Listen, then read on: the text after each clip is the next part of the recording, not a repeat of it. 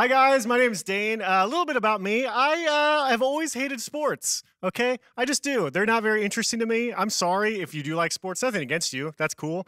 It's just not something that I've been into. I've always been bad at sports. Okay, I've always have been. It's probably why I got into skateboarding. Because I could just kind of do my own thing and I didn't have to wear uncomfortable pants and get yelled at in my face by some coach. Not for me. And the last time I played a team sport was in sixth grade. My mom's boyfriend made me. He was like this really crazy sports fanatic, and he's just like, a young man needs to be playing sports. You're joining a team. So I joined a baseball team, a local baseball team, and I hated it. I was just so afraid. I was like, man, I don't want to go out there. I don't like baseball. I just feel like I'm going to be bad. And I'll never forget my very first game when I was very first up to bat. Okay, walk up to the plate, got my little bat. Okay, I was a little short, just heavy kid, just out there, just doing his best. All the other kids just seemed like enormous. I was just terrified. And then, bam, first throw goes, I swing, strike one. Okay, it happens. Hey, first time, what are you gonna do?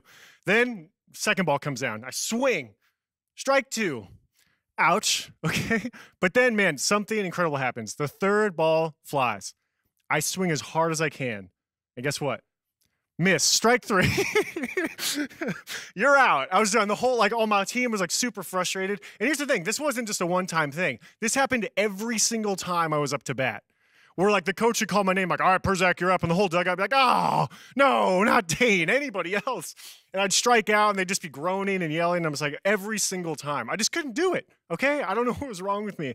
And it was awful. That feeling was awful. I just constantly felt like I just failed. I just felt like a disappointment. And this is the first time in my life where I was like, man, my actions are letting other people down. And this is hard. And so I quit because I didn't want to feel that anymore. I didn't want to keep feeling like this failure time and time again every time I went to bat. No, not for me. I'll do anything else. And a lot of you guys have probably felt that way too, where you feel like you're not good enough. You find yourself never wanting to try because you're afraid you might fail and not be good at it. You don't want to feel like a disappointment. But what if I were to tell you that doesn't have to be where the story ends when it comes to failure? That maybe God actually has something more for you when you fail. That he can actually bring something out of it. So we're going to look at my boy Peter in the Bible, okay? Now, Peter, if you were at camp or if you read about him before, you know that, man, Peter, his story begins when Jesus sees him fishing. He was a fisherman. And Jesus says, hey, drop your nets, leave everything and follow me. So Peter follows Jesus for years, sees all his miracles, hears all his teachings, sees all these amazing things. And then, years later, on the night before Jesus is crucified, Jesus is having what's called the Last Supper, this last meal with his disciples. And Peter's there. And Jesus is telling them, he's kind of preparing them hey, I'm about to go get killed. And so here in Matthew 26, 31 through 35, so on the way, they say, tonight, all of you will desert me. For the scriptures say, God will strike the shepherd and the sheep of the flock will be scattered. But after I've been raised from the dead, I will go ahead of you to Galilee, and I will meet you there. But Peter declared, even if everyone else deserts you, I will never desert you. Jesus, I'm always going to be by your side. Jesus replied, Peter, I tell you the truth. This very night, before the rooster crows, you will deny me 3 times that you even know me. You're saying you're ready to die with me? No, Peter insisted, even if I have to die with you, I will never deny you. And all the other disciples vowed the same. So later that night, Jesus is dragged before the high council, okay? And everyone around is calling for him to be killed. He's being spit on, he's being beat, they're mocking him, and Peter is just watching all of this happen. He's kind of in this outer court. And it says, meanwhile, Peter was sitting outside the courtyard. A servant girl comes up to him and says to him, hey, you were one of the ones who was with Jesus, the Galilean. Isn't that you? But Peter denied it in front of everyone. I don't even know what you're talking about, he said. Strike one. Later, out by the gate, another servant girl noticed him standing and said to those standing around, hey, this man was with Jesus of Nazareth. And again, Peter denied it. He's afraid. He doesn't want to be found out. This time with an oath, I don't even know the man, he said. Strike two. A little later, some of the other bystanders came over to Peter and said, you must be one of them. We can tell by your accent. And Peter swore, a curse on me if I'm lying. I don't know the man. And immediately the rooster crowed. Strike three. Peter failed. He denied Jesus. And you just imagine there's probably a dugout of angels watching in heaven just, oh, Peter, what are you doing? You strike man, that's 3 times. You had 3 chances. And suddenly Jesus' words flashed through Peter's mind, before the rooster crows, you will deny me 3 times that you even know me. And he went away weeping bitterly. He went away, he was crushed. He failed, he knew he let Jesus down. And here's the thing we need to know about failure.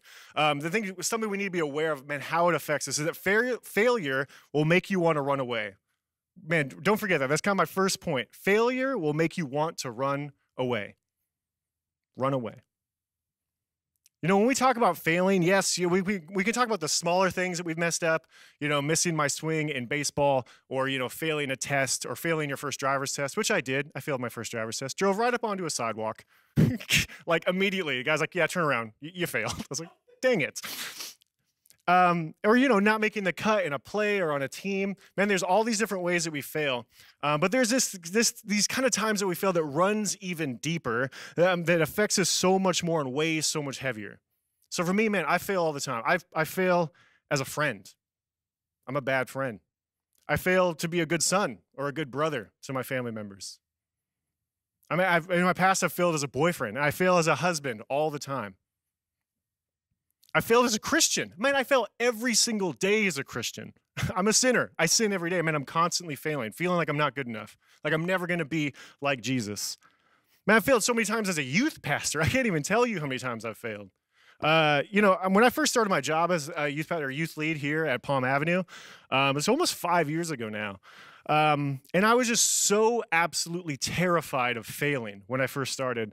I never worked with youth before. I didn't really know if I could do it. I didn't know what I was doing. There's still days I don't know what I'm doing, but especially back then. I was just so insecure. I remember my very first night when we kind of opened the Palm campus, 8 students showed up. One girl just started crying, clung to her mom. She's like, please don't leave me here. And I'm just like, yeah, welcome to youth. We got pizza. And I was just feeling like, man, I was just so inadequate. Like I was just going to disappoint everybody around me. And 6 months in, I wanted to quit. I was just so convinced that my boss, Pastor Fredo, was going to call me into his office and be like, yeah, man, this was all a big mistake. This isn't for you. You're done. And I started to believe it, man. It was 6 months in. I remember it was June 2018. There was about 20 students there, and it was supposed to be like this big, powerful message, okay? Where we had this canvas up front, and all the students came up to like write their sins on this canvas. And the parents were there for some reason in the back watching this also. And they came forward with like this red paint to cover the sins on this canvas. And so we had this song, Reckless Love, playing, and I was supposed to come out and give this like powerful word, okay? Here's my time. Be like, yes, this is the reckless love of God, that because of Jesus' sacrifice, man, your sin and your shame is covered by the blood. All you have to do is, man, reach out to him. That's what I wanted to sound like, okay? How it really came out, I walked up there, I was like this sweaty disaster, and I was like, yeah, you know, you got the blood, that's crazy. So, you know, hey, if anyone wants to, you know, follow Jesus, this guy, you know, raise your hand. So I, you know, invited people to raise their hands. And they're all just staring at me. Everyone's just staring at me. No hands are raised. And I'm sitting there sweating like, okay, then we'll call it, head to group, whatever. And I just felt like such a failure. I was like, man, I had this opportunity to tell kids about Jesus and I failed. I messed it up. And I wanted to quit so bad. And this is what Peter does. And I think this is why I relate to Peter so much in the story, man. When Peter fails Jesus, you know, right after this, Jesus is crucified. He's killed. He's gone.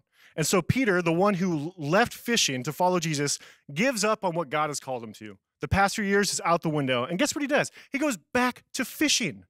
Goes back to fishing, what he was doing before he met Jesus. Look, it's there in John 21. Peter said, I'm going fishing. Told you, it's right there. So he goes fishing. The other disciples are like, oh, we'll come too. So they went out in a boat, all right? So this time, you know, spoiler alert, Jesus had come back from the dead, but they weren't aware of it. So they're out fishing, and they catch nothing all night. They're out all night fishing. So, man, he fails Jesus. Jesus is killed. He goes back to fishing what he knows, and he's failing at that too. And you just got to imagine the hopelessness. But then at dawn, Jesus was standing on the beach, but the disciples couldn't see who he was. And he called out, fellows, have you caught any fish? Knowing they'd been out there for hours. No, they replied, no, we haven't caught any fish. So he tells them, okay, try the other side, try something else. And they catch all these fish. And the disciples, they say to Peter, hey, it's the Lord. It's Jesus. And when Simon Peter hears this, he puts on his tunic and jumps into the water, swimming back towards the shore. The others stayed in the boat, pulled it all in, and when they got to the shore, they found breakfast waiting for them, fish cooking over a charcoal fire and some bread. Man, Jesus was there ready to greet them. Not, hey, Peter, remember that time you messed up? Man, remember that time you guys failed? No, they're to encourage them. And so, man, the second point I want you guys to know is that we got to see failure as an opportunity to move forward, not go backward. See it as this opportunity to move forward, but not go backwards. And that's where I was at, So when I was about to quit, like 6 months in, luckily I had this community around me speaking truth into my life. Encouraged me. Hey, keep going. Obviously, I'm still working here. Obviously, I didn't quit. So I kept going, and I was feeling very discouraged. It was like my least favorite Wednesday night of all time. And then over a year later, I was at summer camp 2019, and these leaders come up to me and like, hey, Dan, we just want to share this cool story with you. One of our students shared in our cabin time. She said her first night at youth, she just felt hopeless. She felt alone, but she showed up, and she said she felt God for the very first time and gave her life to Christ, but just didn't tell anybody until now. And do you know what night it was?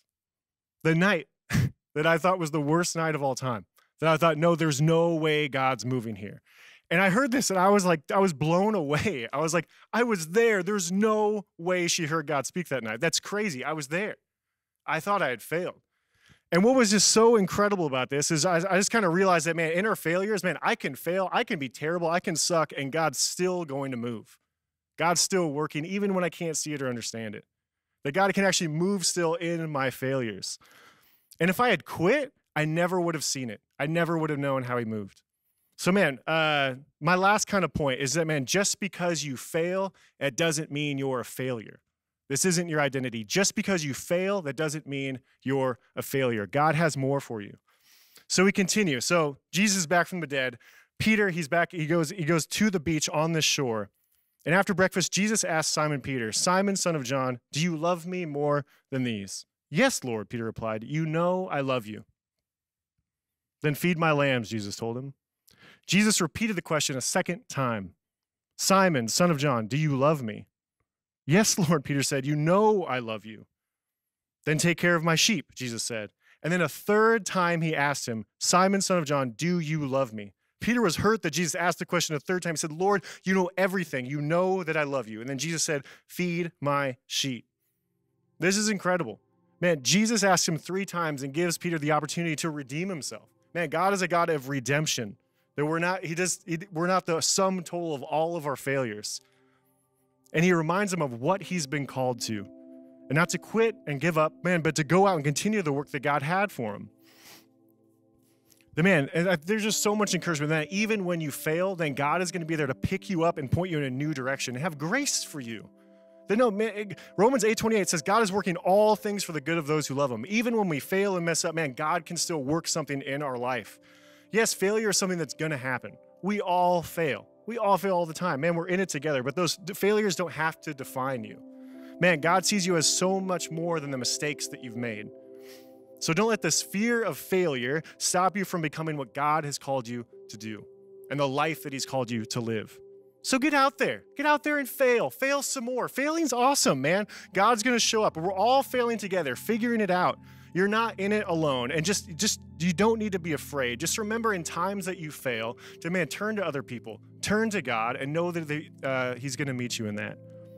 Man, 2 Timothy 1:7 says, God has not given us a spirit of fear and timidity, but of power, of love, and of self-discipline. And that's my prayer for you guys tonight. Man, don't be afraid of the failure. Know that God is with you, and there's power and love and self-discipline for you tonight. Love you guys. Thank you so much for listening. Have a good one.